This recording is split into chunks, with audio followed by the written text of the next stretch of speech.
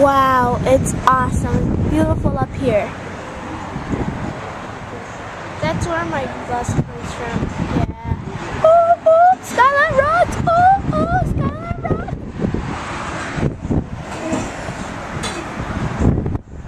Oh, hospital. Downstairs. First floor. Lobby. Homework center.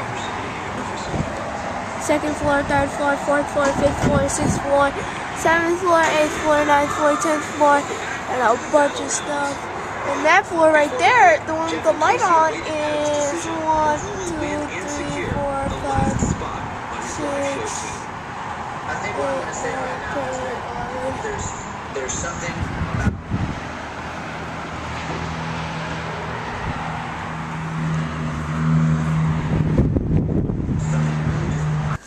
Hi, this is the 6th floor, and this is how the 6th floor looks.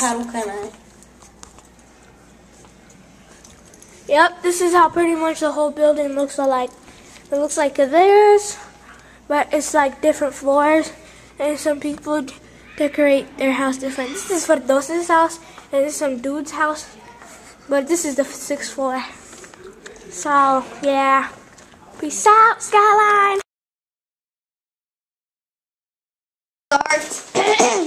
What's your name? Yasmin. What age are you? I'm 10 years old. What's your favorite thing about Skyline Tower, please? It's fun because it has field trips and home centers and like campsites and stuff like that.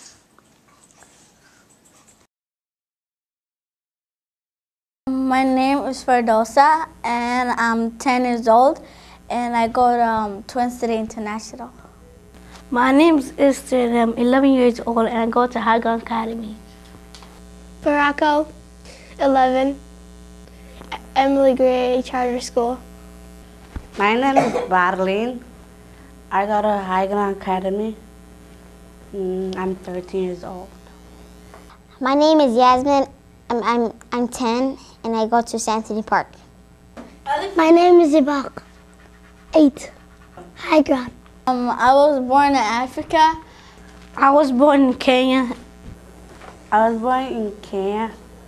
I've been U.S. since I was born. I'm born in Washington, Seattle. And I had been here for 3 years. 3 years. For 4 years. I've been here in 4 years. I was wondering how the United States would be, if it would be different than America or if it would be exactly just like Africa or something like that. When I was a little kid, I used to play with my friends, and they were very nice to me. So, and then when I came to America, they were just when I came here, some kids are a little bit mean. In Africa, my grandma lived there and my friends and my aunt, so it was fun and precious.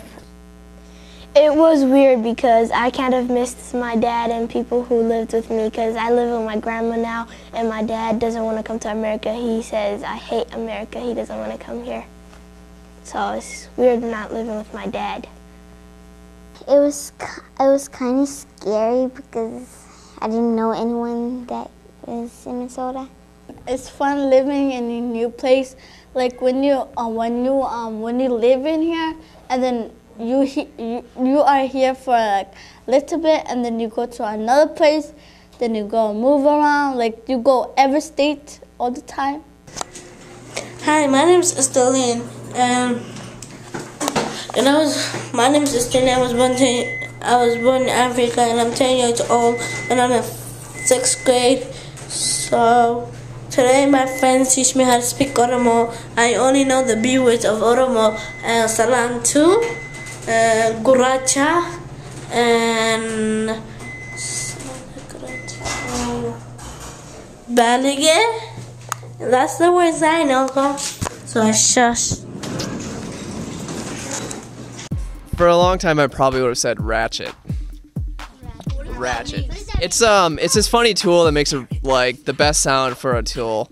Just like click.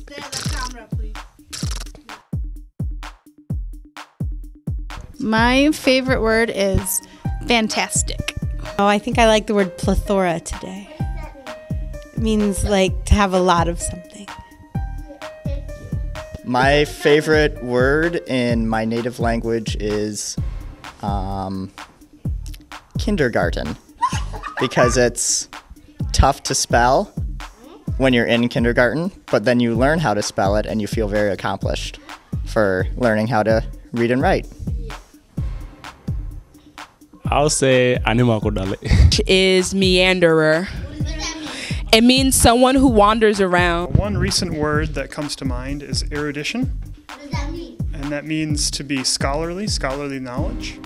So, and I like that word because it talks a lot about knowing things from books, things like that, but not necessarily having a lot of practical, real world knowledge, that sort of thing. So that's one of my favorite words. I guess I just have to say hi because I like saying hi. I don't know. Oba, which means flower. Okay, thank you. My favorite word would be rosas. Boy, that's a hard one. Word? What's my favorite word in my native language, English? I think my favorite word would be delicious. Why? Because I love to eat and I love delicious food.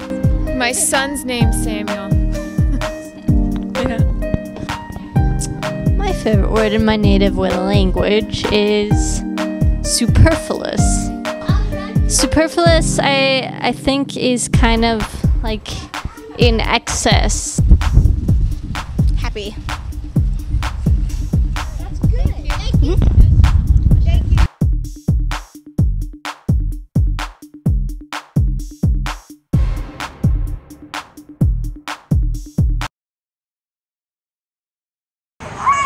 What's your name? My name and is your age? And I'm 10 years old, and my name is Sterling. What is your favorite thing about the Skyline Towers? My favorite thing about about Skyline Tower is Skyline Tower is fun. They can help you with your homework. And if you want help, they can help you. The people that live in Skyline Tower is nice, and they're not like disrespectful. And some of them are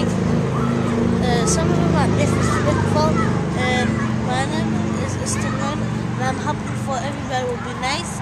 And the playground's awesome.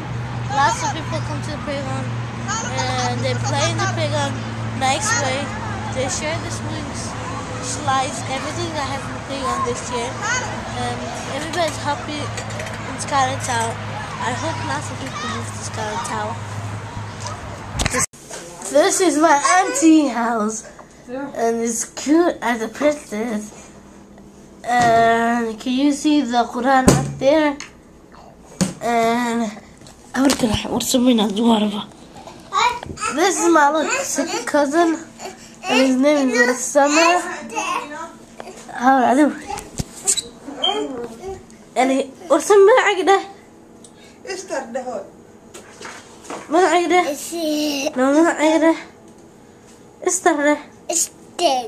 I love you. I love you. Maisi. Maisi, no, Kusina, Maisi. Maisi. Can you see that? This is my little brother. He lives in Northern. Nobody else, even his mom, he likes me so bad. And this is my little cousin.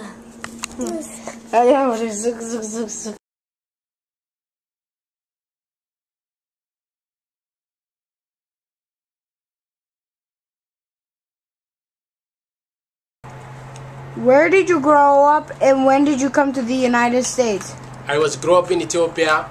I came to United States 2007. How is your new home different from where you grew up? For example, how are religious or culture, customs, foods, and languages the same or different? They are different because the place I was grow up, there is a lot of culture and the food. However, when I came to United States, there is a lot of cultural and religious, and there are a lot of different foods. However, I tried to learn these foods and communicate with people and learn the new cultures. However, right now I adapt everything to United States. Did you have to learn a new language to come to your new home? What helped you the most to learn a new language? I think when I came to United States, I don't even know how to speak English and communicate with people. However, I tried to go to school and learn English, and I attend school every morning to go and learn English. Right now, I know some words to communicate with people.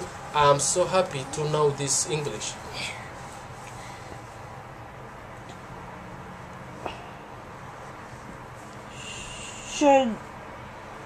Should native languages be spoken at home? Why or why not? Yes, because there is elder people who sit in home. They don't know how to speak English. They have to speak their native languages. For example, when I go to my home, I speak to my native language with my mom and dad. When I go outside or school, I have to speak English to communicate with people and to understand. Why is it important to remember and speak your native language? Because if you don't practice your native language, maybe you lost this native languages. You have to practice with your dad or mom to remember your native languages.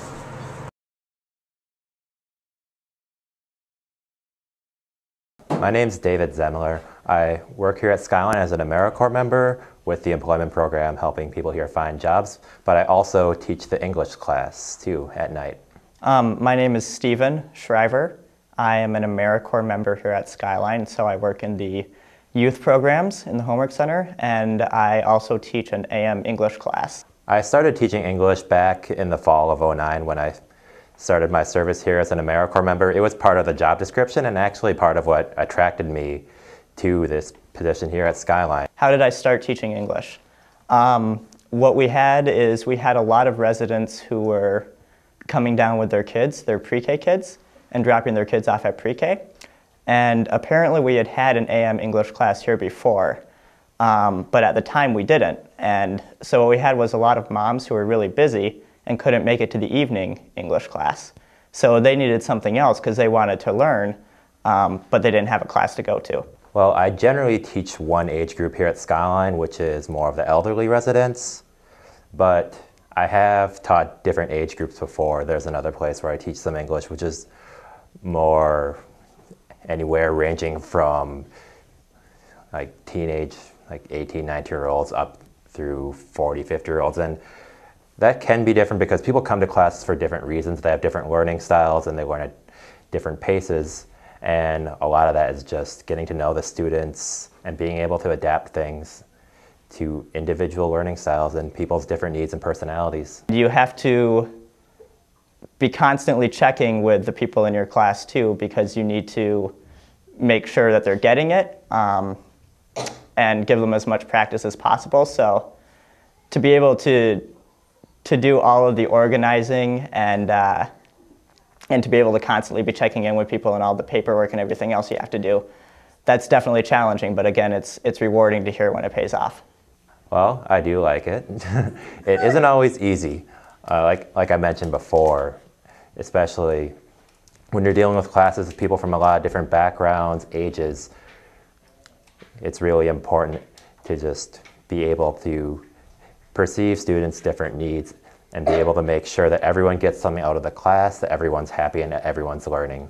And that can take some time, and it takes some ability to just to relate to students and be able to work hard and come up with lesson plans and materials that everyone can benefit from. We work a lot on vocabulary and we work a lot on grammar. One of the ways that we do vocabulary is we have a big picture dictionary. So it's a dictionary like a normal dictionary has words, but this has pictures to go along with everything. And so when we start a unit, if we're starting a unit on things you can buy in the grocery store, we'll print off 3 or 4 pages that show you all these different things that you can buy in a grocery store, and we'll practice those. So we'll go to our whiteboard and write down all those words, and usually our students know probably about half of them. And after we're done going through all the words, we'll ask them, is there anything that needs more explaining? Is there anything you don't know up here? Having students do activities that are like more guided, like me giving them a worksheet or saying we're doing this activity, and having it be more controlled like that is important, but also kind of letting them go on their own and communicate with each other freely and come up with their own things, like making their own project where they're writing or coming up with things that are kind of more their own creation. I think that's also a very important part of learning how to read and write and spell. So I'd say there's a lot of different approaches you can take to it. There isn't one way to do it. Well, with the class here at Skyline, part of it is just being able to appreciate each student's different style of learning and also each student's different reasons for coming to class.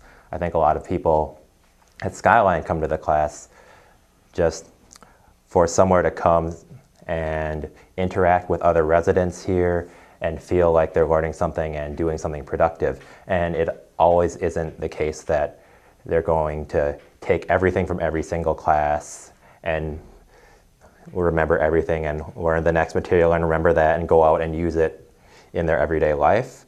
So that's something that's sometimes hard to adjust to, but also just appreciating that the students come there and that you are an important person in their lives and they come there to really interact with you and the other teachers and their peers. That's something that's very valuable to me. waxaa loo qaadaa A, B, C, E, D, E, F, G, H, I, J, K, L, M, N, P, Q, R, S, T, U, V, W, X, Y, and Z. English in Waa bartaa haddaan galaaskaanaan bartaa dheefdaa idhiga. He does learn and This now haddaan he bartaa. said he learns how to speak English, but he's trying his best to learn English, and he's trying his best Siis class, to what? like he goes to this class next door. English. I was taking English class for like 2 years. One year.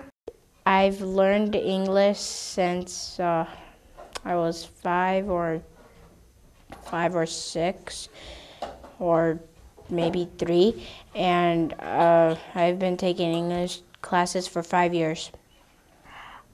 Each day I take like for example, I take one word for each day. I take and then I take a sheet of paper and we write some stuff what our teacher says, and we take one and then we take a break and then we go outside, then we come back and we do the next day we get to do each word at a time.